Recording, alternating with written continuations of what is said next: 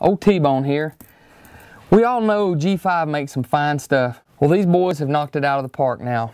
We got the new T3. It's an 1.5 inch cutting diameter, and also on this one is the blade angle. I'm real impressed with the blade angle. It's not real sharp and steep. Some of the other broadheads have a real tight, a real flat, almost a chopping effect, whereas G5 designed this one to where they're still laid back, and you have a slicing, a fillet type blade on there so that it penetrates real well. It's not chopping, it's actually slicing. Does a lot more blood and artery tissue damage.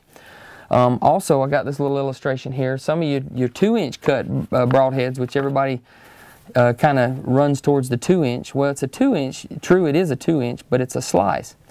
So it's you don't have the advantages of an 1.5 inch cut. You have 3 independent blades, and if you measure the surface area of each blade, it comes up to a total of 3 inches of cutting surface, whereas with the 2-inch, it's 2.47. So you have over a ½ inch more cutting surface on the 3-blade.